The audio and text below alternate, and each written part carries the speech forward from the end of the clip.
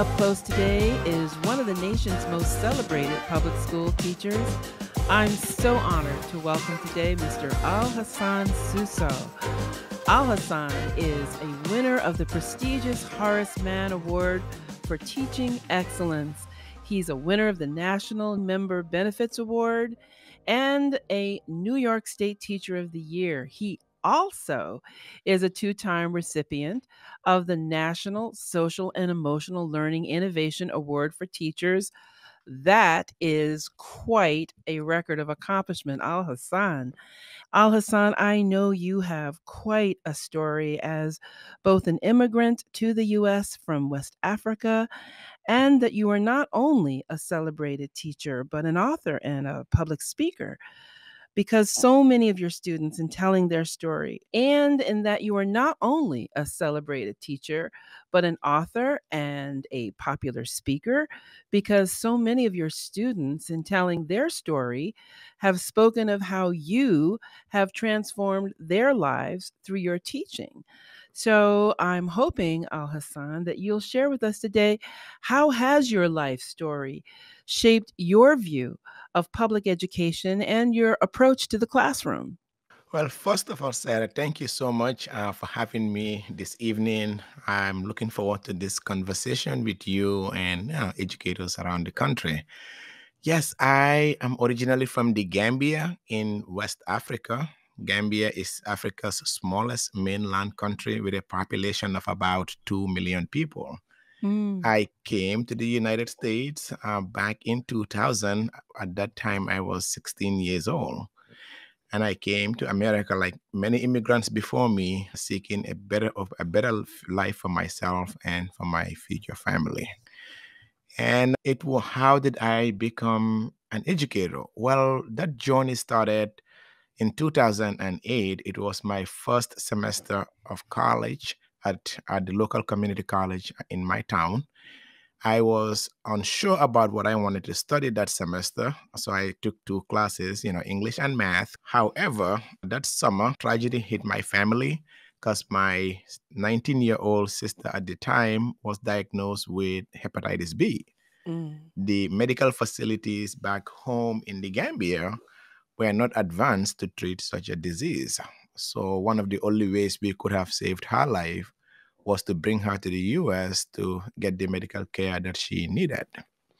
So we went through the process to file her a visa application, and we were told that we would need $25,000 as a deposit for her medical bills so that US taxpayers would not be, responsible for her medical. So my boss at the time saw the agony that I was going through and asked what was going on.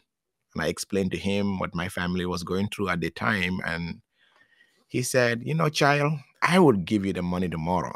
And he did.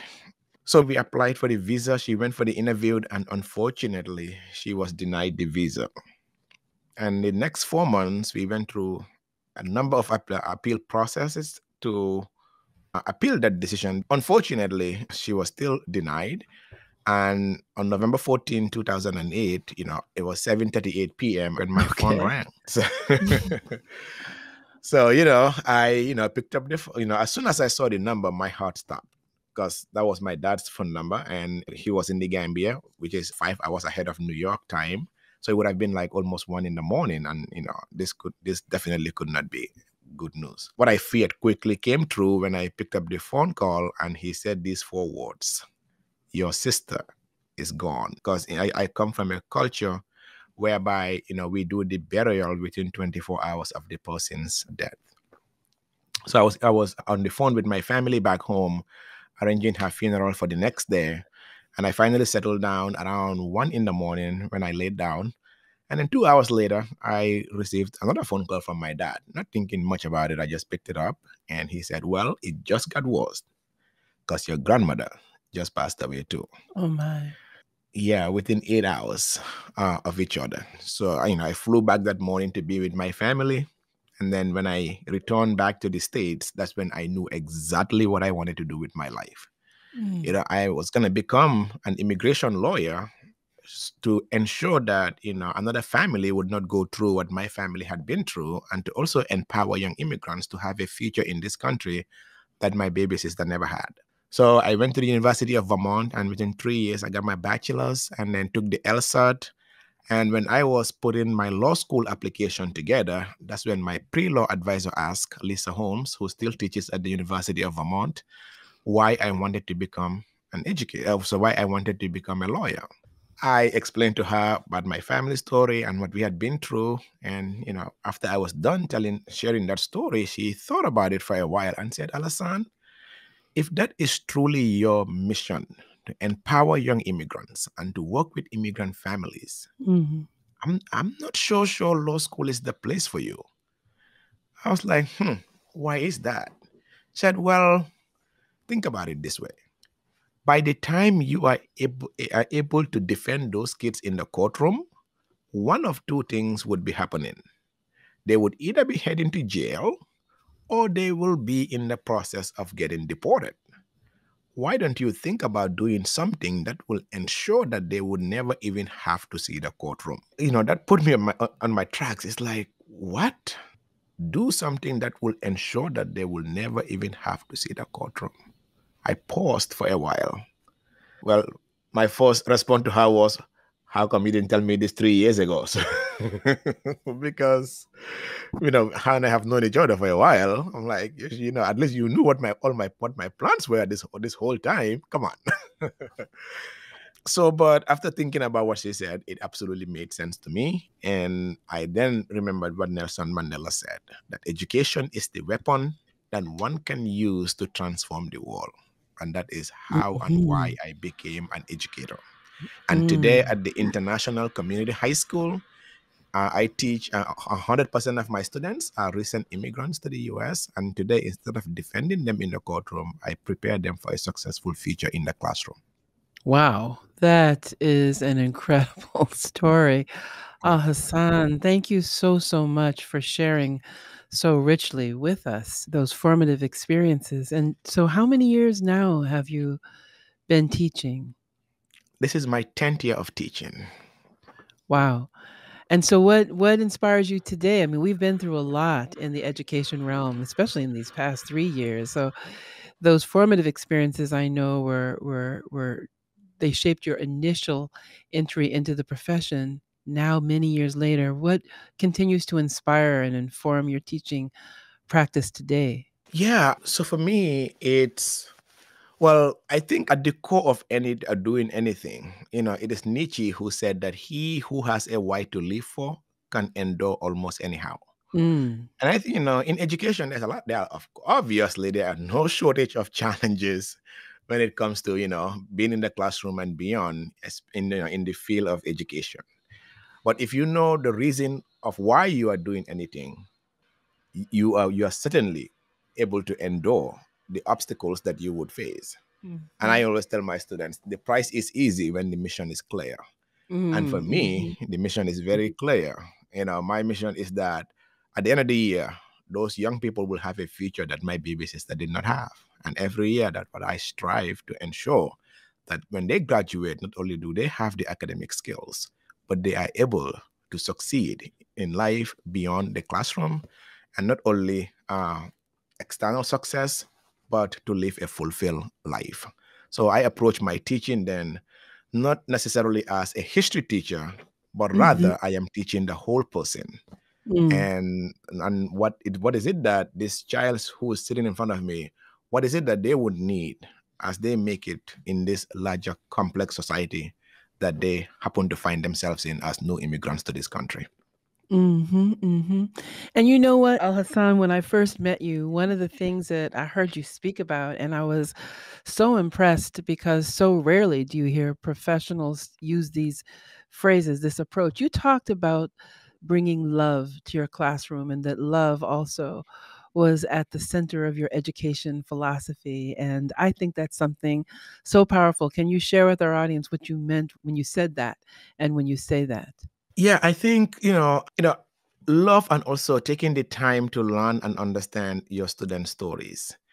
And I think for me, it was a teacher who planted those seeds for me during my formative years in high school. Because I came to this country with $20, two pairs of pants, and a shirt, and that was it. So what do you do in those, challenging times? Mhm. And when I was in high school, my ESL teacher, Miss Felter, she, in her classroom was, we call it mini United Nations, because all the kids who didn't fit in, that's where we Yeah. all go to during lunch.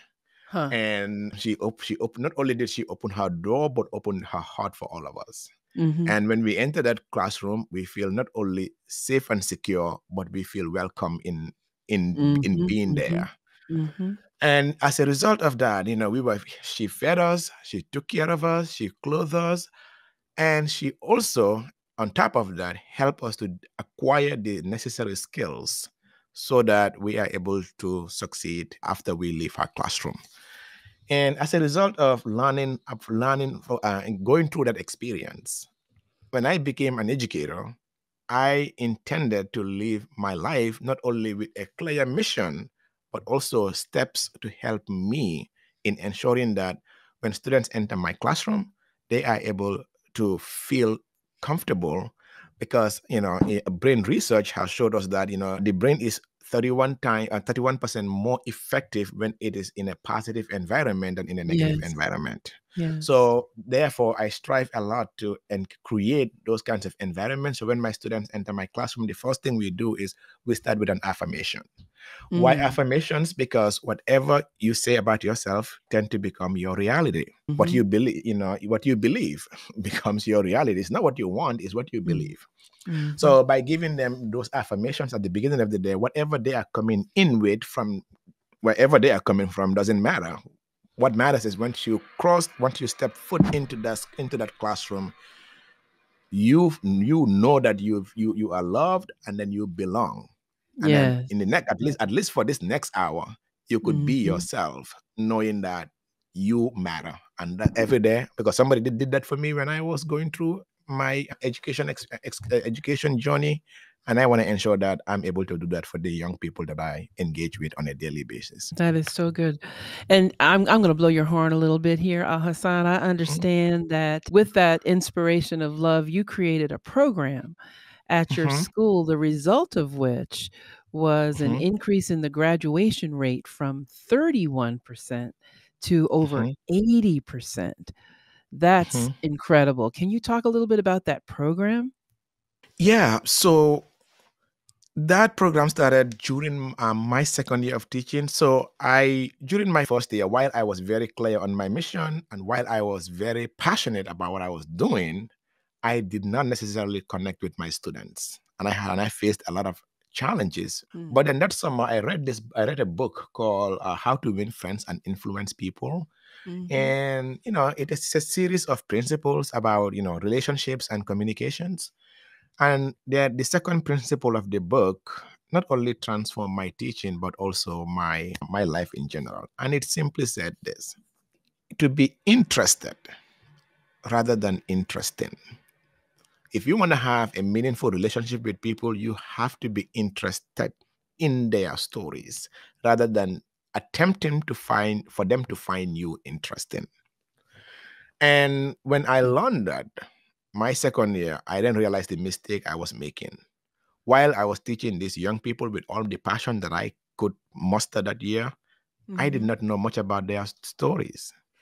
And that second year, I started taking the time to learn their stories, to sit with them, to understand their backgrounds, their hopes, their fears, their dreams. And in that process, within 1 year of doing that, and this was I was fortunate to teach the same cohort 2 years in a row.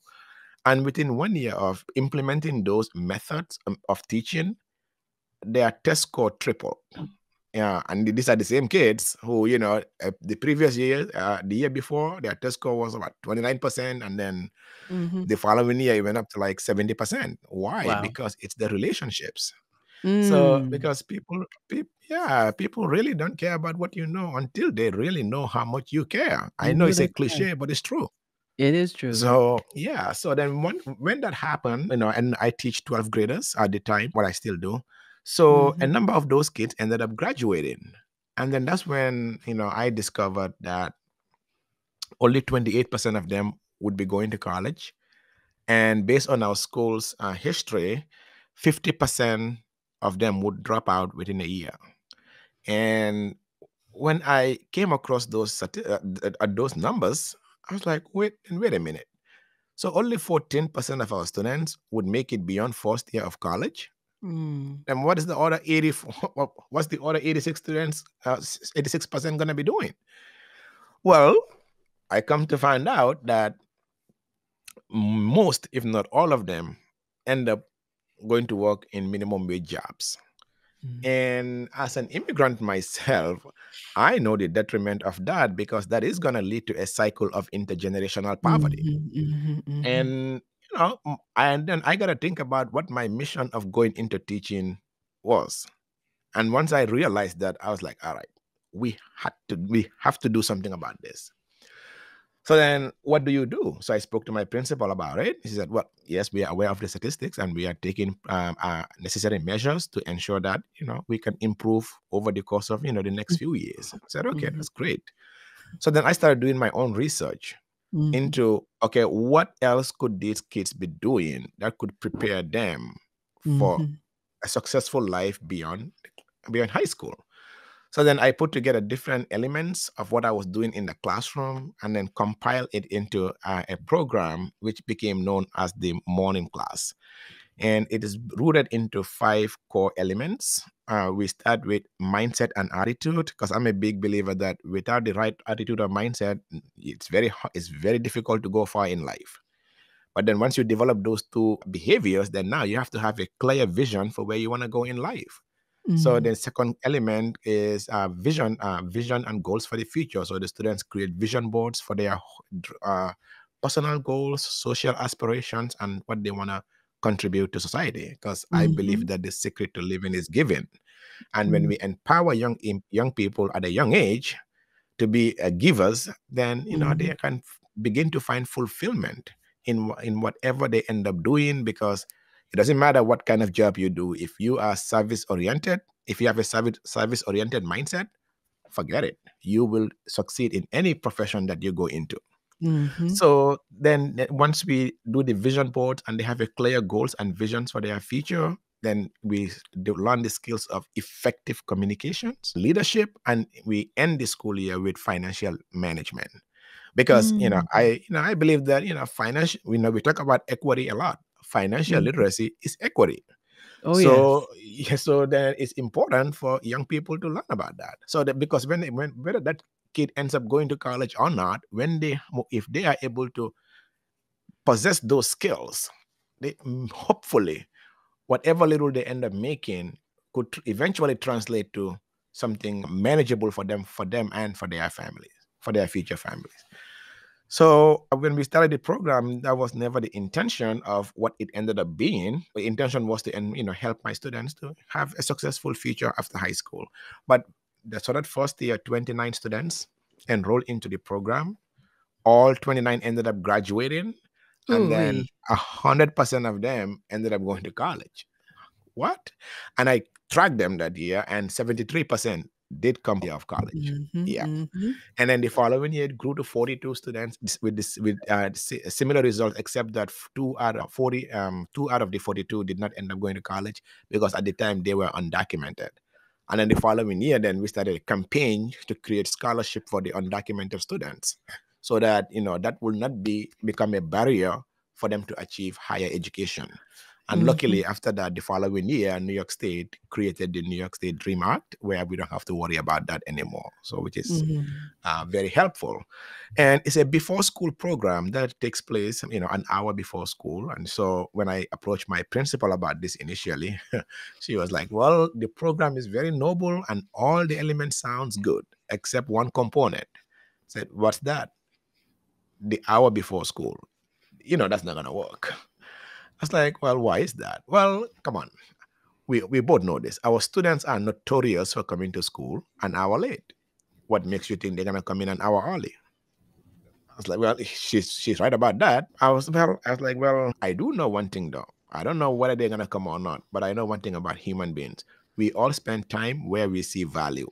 And if That's they see right. value in this, if they see value in this program, I am sure they will show up. And 7 years later, without a bid, every year over almost 60 to 70% of our seniors enroll in this program. And as a result, not only our attendance improve, but also our graduation rate ended up improving significantly because a big hurdle was attendance. And this program contributed significantly in taking care of that problem. Whew, that is quite a story. Al Hassan, so inspirational. And for our audience, like, isn't it obvious why Al Hassan is such a celebrated educator? Al Hassan, I certainly hope that you are having opportunity to share both this mindset that you talk about and this actual practice with other educators nationally. How is that going? Are you having those opportunities? Yes, absolutely. Since, becoming the New York State Teacher of the Year and then the NEA National Teacher of the Year, I have always been I've been invited to not only national within New York and across the US, but also internationally to speak about these things, that I do in my classroom. And, my message is not complicated. The secret to teaching is to cultivate and nurture meaningful relationships. Because why is that important? Because in order to influence somebody, you have to know what influences that person. Yes, And the yes. job of a teacher, I consider teachers to be leaders. And the number one job of a leader is to influence. But how am I going to influence you if I don't know what influences you? And that is done, at least in my experience, by taking the time to learn the student stories. One component of the morning class that basically became the backbone of what we do is Mhm. every semester we go away for a weekend retreat. And so we go away for an entire weekend. Ironically, we just came back from the weekend retreat this past Sunday. We were in Philadelphia this whole Mhm. weekend, Friday, Saturday, Sunday. And when you spend, almost 48 hours with young people, 50 of them, looking back on their lives, the choices that they have made, the what lies ahead, and the plans, that they could create for themselves, it ends up transforming not only their social life but also their academic performance, because those two things are not mutually exclusive. You can do well if you are not doing well. So Mm. that's just it. We cannot succeed academically until our personal lives can develop. And I have a lot of statistics to back up my practice, but it's not unique. In 2012, Loyola University study, they Yeah. conducted, it's a study whereby they Mhm. analyzed 213 schools, and they have discovered that schools with strong social emotional learning curriculum Yes. on average outperforms their counterparts by 11 points on their standardized exams. Mhm. And that is not an accident, because it's that foundation of building meaningful relationships first. And there's a lot of attention being given now to social and emotional learning, and there may be some of our listeners who are not familiar with that now very academic term and phrase. When you think about social and emotional learning, Al Hassan, can you define that for us?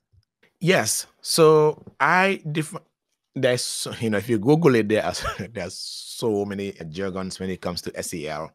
But for Yes. me, it's I I think about it as a very simple. I define social emotional learning this way: to empower young people to live meaningful lives through self actualization. For me, that's it. How do Mhm. we empower young people to become more of who they are? Because the goal is not to change who they are, but to help them uncover who they are so that they could show up fully into the classroom. So one of the things I always talk to my students about is that when I teach 12th grade, so by the time they enter my classroom, they've all Mhm. they all know my name by then. They all know who I am, and but what they don't know at the time is that I'm visually impaired.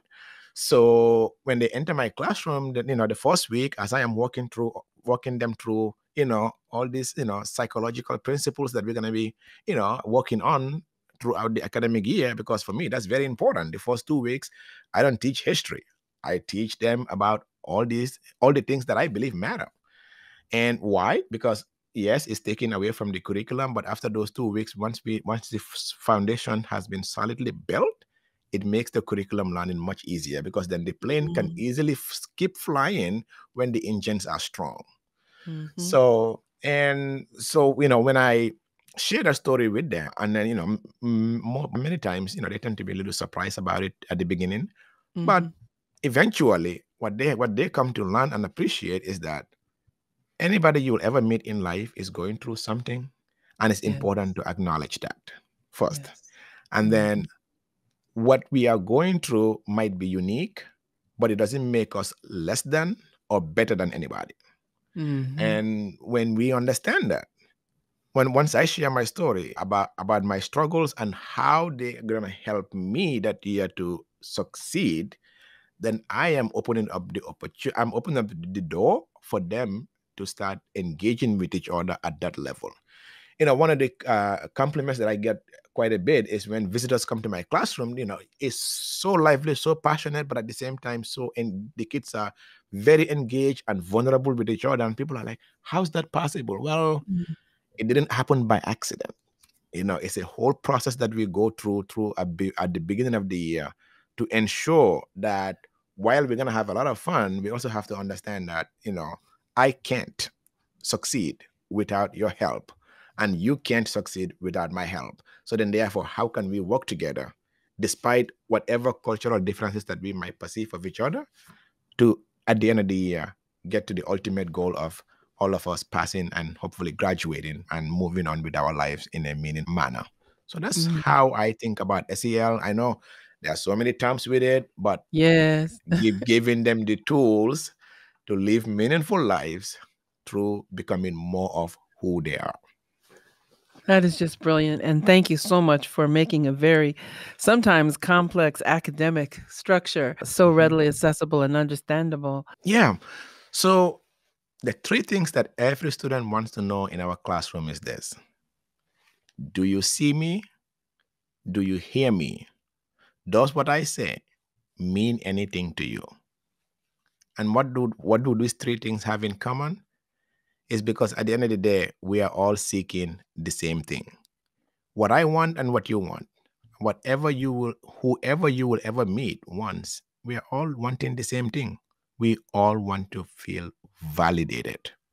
And if we can validate our students' experiences in the classroom, trust me, the rest of the challenges that we perceive in the classroom will eventually evaporate, because once they have seen, once they are heard, once they feel like they belong, and at the end of the day, it's about students will definitely learn more for you than they will ever learn from you, and they will Yes. only do that if they feel connected to you. Well, there are so many powerful lessons in the stories that you're sharing with us today and your experience, Al Hassan. And unfortunately, our time is nearing a close. I have just a few more things that I just have to ask you. If you were to reflect on what educators have been faced with over the past 3 years, only one very, very significant component being the pandemic. And you had the opportunity to inform policymakers and other educators and advocates' perspectives of how to promote the absolute best in public education, all things considered. What would your recommendation be? That's an interesting question. That that actually made me think about this quote from John Steinbeck. It's in his book called East of Eden.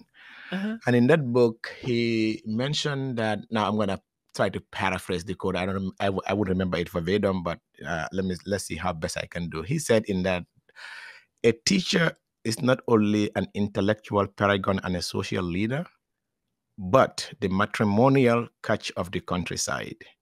A Mm. family indeed could be Mhm. proud when the boy marries the school teacher. Now, of course, this was in the 1900s, early 1900s when he was writing this, so it was like, it was considered a female profession at the time.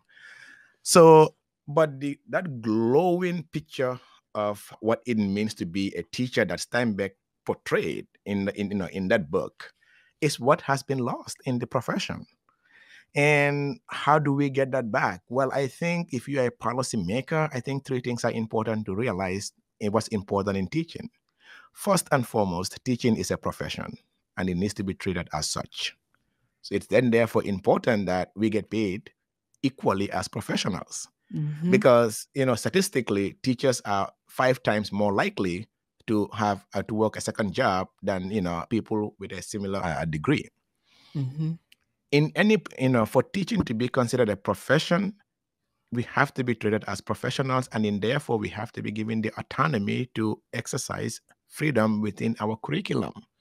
And when I say autonomy, I'm not saying blind autonomy, let everybody just do what they want. No, that's not what I'm talking about. But if you look at, lawyers, how do they get better?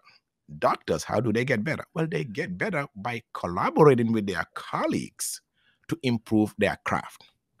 And I think that's the second component in how to think about this process.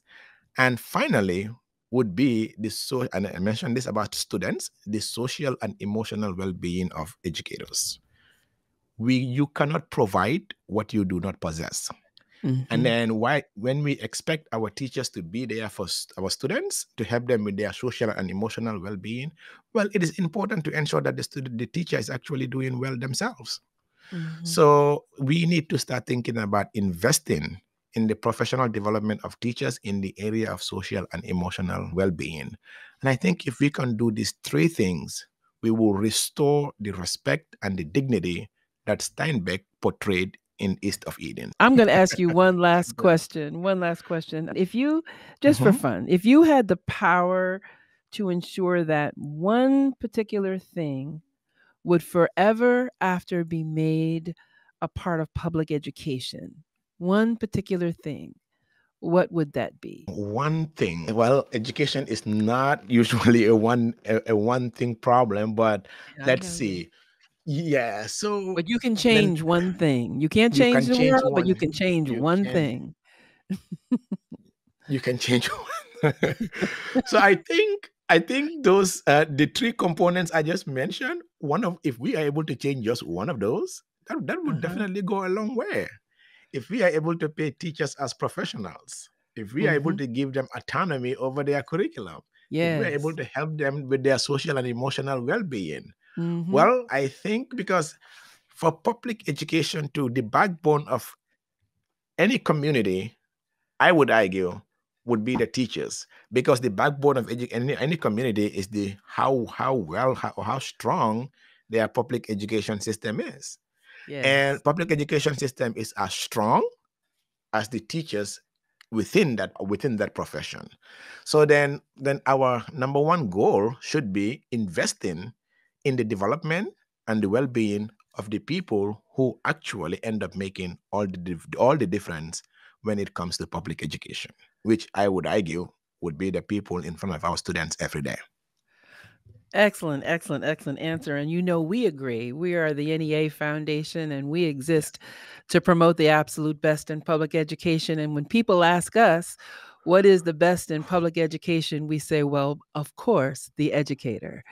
And all of the best in public education begins with well-supported educators, of which, of course, you are certainly an exemplar. And Alhassan, it has been truly an honor to spend this time with you. I just want to thank you once again for sharing so vulnerably and honestly and directly your story, how it shaped your thinking about public education, your experience today. I want to thank you for all that you have demonstrated with respect to the best in public education. And of course, we at Up Close Podcast wish you all the very best. Thank you so much, Sarah. And, thank you, the NEA and the NEA Foundation, for all you do to ensure that this profession continues to be the beacon of hope and opportunity for generations to come. I'm deeply grateful for all that you all do every day to support us in ensuring that we are able to take risks in our classroom, knowing that we will be protected because of the work that you all do on a daily basis. You're so kind. Thank you, Alhassan. Thank you. Thank you, everyone, for joining us today. I look forward to this continuing conversation with you on the next episode of the Up Close Podcast with your host, Sara Sneed.